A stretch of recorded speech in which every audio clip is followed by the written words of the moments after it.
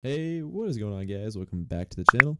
And today I will be making once again another updated video on the Iceline Hosting FiveM server or FX server game panel.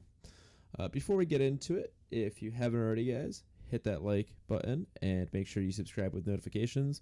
And also, if you like this video, go ahead down below and drop a like. And any links that you need will be posted in the description of this video.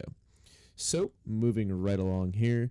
I'm making this other updated video because it's been 3 years since my last one, and Iceline has made a lot of great changes to their game panel and how seamlessly it is to host your own FiveM server. And it starts as low as £3.20, which for the Americans is about $3.50 to $4. Moving right along, though, the first link you are going to need is the Iceline Hosting link, which is iceline-hosting.com. Also, it will be the first link down in the description below. When you get here, you are going to see their homepage, and all you have to do is hover over the Create Your Own Server button. And if you don't see FiveM on here, don't worry. Just click the View All Games. Then you're going to scroll down to the FiveM one here.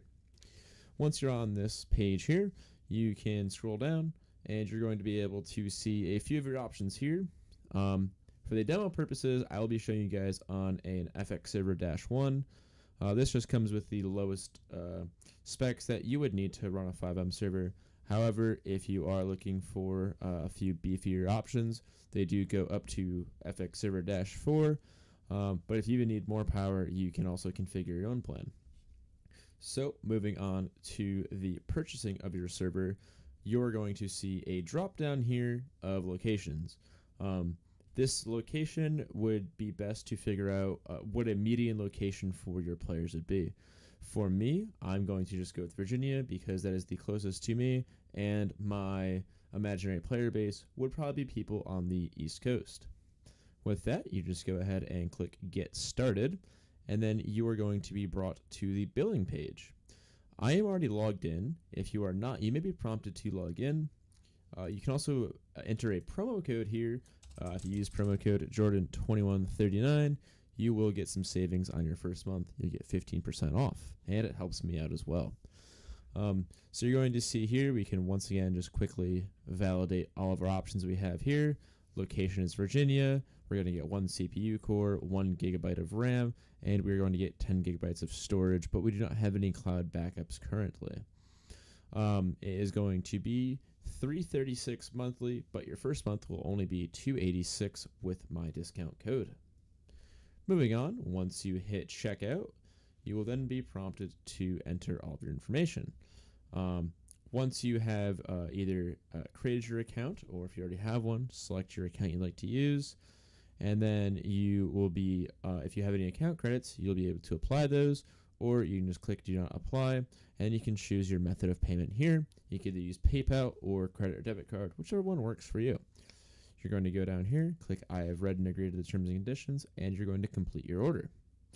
Once you have your order completed, you are going to want to navigate to game.iceline.host, also be down in the description. When you first log in here, you'll be met with your servers. Here, you can see that I have my test FiveM server here. It's not started, it's not set up. I'm going to click on it.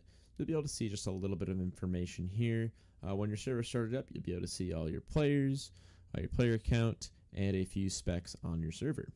So to start out, we are going to need to get the basics, which is a server license key. This comes directly from CFX, and it's what allows your server to actually be on the CFX platform. So if you go to the top scroll bar here, grab it, and then drag it over to settings, we are going to first have to choose our game, which is already selected as FiveM. It may say Minecraft, but these are your options. FiveM is the one that is X'd out here. You can't select it. That's because that's where we're currently on. Do not worry if it says Minecraft or any other game. Here, we're going to be able to name our server. We can also update our server if we'd like to rerun the installation. This is if there's new server artifacts that you'd like. Or if you are trying to move over to Iceline Hosting, you can also use the great import button they have here to bring all your data over. Here, you're also going to see the SFTP details that we have here. This is how you're going to connect via WinSCP or WinRAR, sorry, not WinRAR, FileZilla, and this will allow you to directly access the files on your server. If we navigate over to the startup here, we are going to get to see all of our FiveM direct settings. So here, if we go ahead and scroll down, we're going to see the server hostname. This is what the server is actually going to show up as on the FiveM server browser. The project name and project descriptions are the smaller items that show underneath the actual name. Our max players is how many players we want to allow to connect to our server. I'm just going to leave it at 2, but you can set that to whatever you'd like. Our FiveM license key here, mine is already in, but to obtain yours, you're going to go in a new tab to keymaster.fivem.net. If you've never been to this site before, you may have to either create a CFX account or log in. I'm going to click sign in, and then it's automatically logged me in here. Now, you can see that I have a few servers already created. I'm actually at 3 of 3. If you were not at 3 of 3, you would go to new server. Once you're at the new server screen, we're going to navigate back over to our game panel real quick. Click on the FiveM license key info, and then we're going to see some information here. For our label, we're going to simply copy over our label into the display name. Our server IP address, we're going to copy, paste that in there. And then for our server type, we are going to pick other. And then we are going to enter the provider that was provided. Please note that you should never enter Iceline as your provider, or your server may not work and you will probably have to open up a support ticket to get that resolved.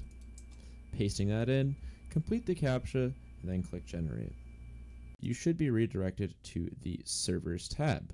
In here, you're going to see your newly created server. I'm just going to click on my QB Core 1 here, and here is the details. So you can click copy to copy your key. Last IP probably won't show for you if you do not already have an IP that the server started on before. Now you're going to go back over to the panel, go ahead and you'd paste in your FiveM license key. Your Steam Web API key will be important if you'd like to use Steam for various methods of verification of your players. So you can go to the link here, log in, and follow the setup process there. Your FiveM version is going to be your artifacts version. This is the version of the game server that it runs on. This is not your game build version.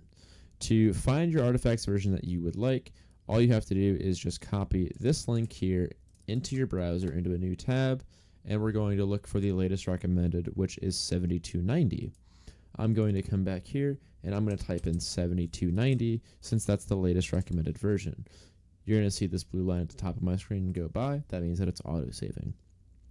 Now, when it comes to game builds, as of recording this video in April 13th of 2024, the latest game build is 3095. You can find these game builds on the FiveM forums. It's just the different DLCs of GTA Online. When it comes down to OneSync, there are a few different ones you can do here. You can just turn it off if you do not want to run OneSync. If you'd like to run Legacy OneSync, you would type Legacy in here, or you would type on to run the new version of OneSync. The version that you run is entirely up to you. I recommend that you do your own research on the FiveM forums as to the differences between them. Now, moving over to OneSync Infinity, you are either going to type 0 or 1. Once again, this is just going to be something that is specific to your server. I recommend that you do your own research here and see what fits your server best. If you're a higher player count server, you may want to have this on, but for lower player counts where people are going to be all together, I would recommend that you probably keep this off. And for the Beyond option here, this just enables NPCs for OneSync Infinity. Since I'm not turning that on, I'm also not going to enable Beyond. Moving over to the Enable TXAdmin box, I 100% recommend that you enable this. Always keep this on. TXAdmin is a great resource when trying to develop your FiveM server, run your FiveM server, and moderate your FiveM server. Now that we have our startup all set, we can move on to the modding of the server. So, Iceline Hosting does have a great installer when it does come to their servers. Their mods panel is great. It'll automatically install anything that you want from the popular FiveM server modifications that people do.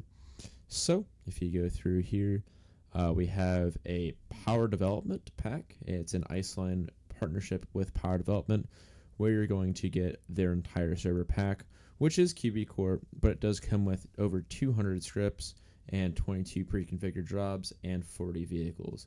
If you're looking to start up a QB Core server, I'd recommend that you go with this Power Pack versus the standard QB Core setup, because it's just going to have a little bit more for you. Scrolling down more, you're going to see the different game versions, whether you want VRP, ESX, QB Core, or vMenu. It's entirely up to you. Then you're going to see a few more tools that would be very helpful, such as HyperAdmin, EasyAdmin, or TocoVoip. Now, if we go over to the files here, there are two ways that you're going to edit your files in this server.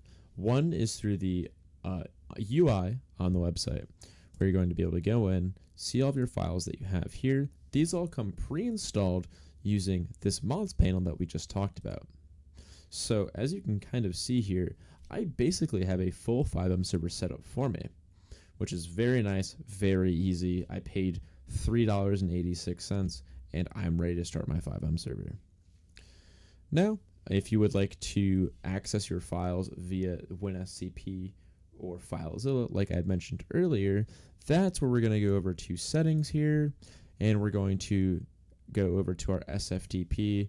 And what we want to do is we want to just copy in the host here. I'm going to open this up in WinSCP. All right, now that I have WinSCP open, I'm going to click on New Site, and I'm going to make sure that my file protocol is SFTP. In the host name, I'm simply going to press Enter, making sure that it pasted in the entire host name that Iceline has given me. Going back over, we're going to note that our port is 2022, not just 22, so we want to make that adjustment. Moving on to the username, that is the one that is provided by us, or for us, rather. And then our password is our account password that we chose when signing up for our account. Okay, now I have my password in. You do get the option to save this if you'd like. You can rename this to a friendly name if you'd like, and it'll show up on the left side here where they're blurred out. While it does say that save password isn't recommended, if this is your personal computer and nobody else has access to it, you can of course just go ahead and click on save password. I always do. However, if it's a shared computer, it's something you definitely don't want to do. Now you're just going to click OK. And now that it's saved over here on the left side, we can just click on it, and then we're going to click login. Click yes for the first time. And then if prompted for your password again, type it in if you didn't click that save password option. Now you're going to see on here, we're looking at basically what we just saw on the web UI. However, this is going to allow us to open the files on our local computer rather than using the online editor. It makes it just a little bit easier if you have folders on your computer that you'd like to drag over rather than a zip file. Once you've made all the proper modifications to your files that you'd like, we are ready to start our server essentially. We can head over to the console here and just click the start button. Alright, and after a little bit, you kind of saw the stuff print here in the console. My server is online and ready to connect. So just go ahead and copy that address button there, and we're going to launch up some FiveM here and try and connect to our server. So let's see how that. Alright, and now that we're in FiveM, we can go ahead and join the server by pressing F8, typing connect, and then pasting in that URL we were given. So you'll see here it's loading my server. You see the QB Core image because we selected the QB Core default, and we got the QB Core loading screen, which is a good sign. Usually means that all of the QB Core mods are loaded up here. So you'll see in the bottom right that we are loading the game up pretty quickly, which is very nice.